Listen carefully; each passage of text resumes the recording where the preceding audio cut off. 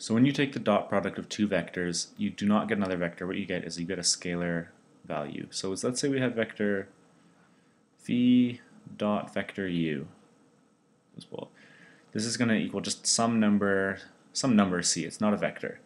And then the rule with this is that the two vectors that we're taking the dot product of have to have the same number of components. So what that would look like, we'd say, well, some vector v, we can write it in column form. We could say is equal to, it has the components v1, v2, all the way down to vn. And vector u would follow the same form. So it would say component is u1, u2, all the way down to un. Like so.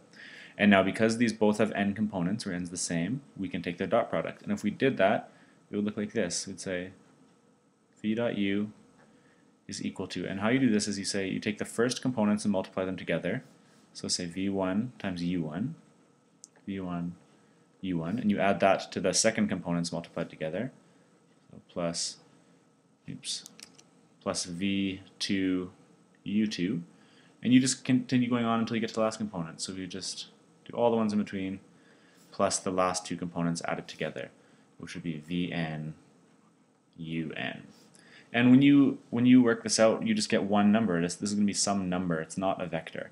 Let's do an example. Let's say we have two three-dimensional vectors. So let's say we're in R3. Now, let's pick two vectors. Let's say we have vector A, and let's say that's 1, 2, 3. And let's say vector B is equal to, let's say, 4, 5, 6.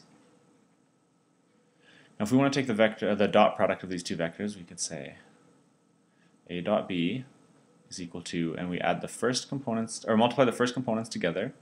So we'd say 1 times 4, and then we add that to the second components multiplied together. So we'd say 2 times 5, 2 times 5, and then we add the third components multiplied together, which is times 3 times 6.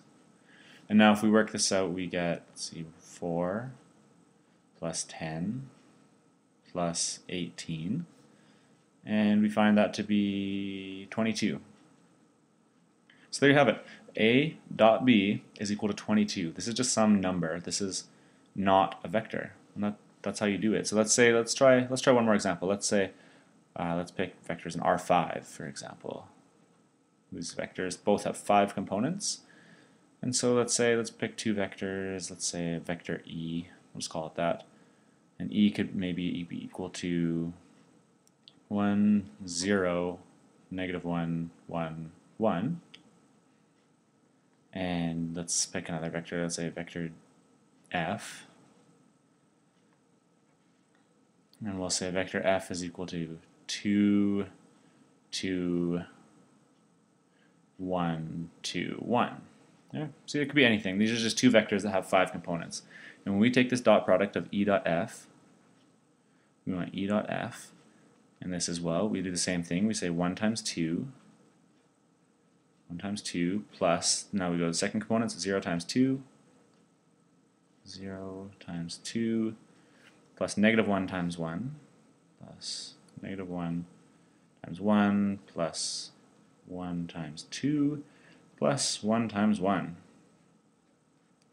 And when we work this out, we say, well, this is 2 plus 0. This would be -1 plus 2 plus 1. And that equals 2. That's 2 plus 2 is 4. There you go. So that equals 4. And there you have it. The dot product of these two five-dimensional vectors is just 4. And there you go. And we can use this, I'll show you in the next video, we can use the dot product to calculate things like length and distance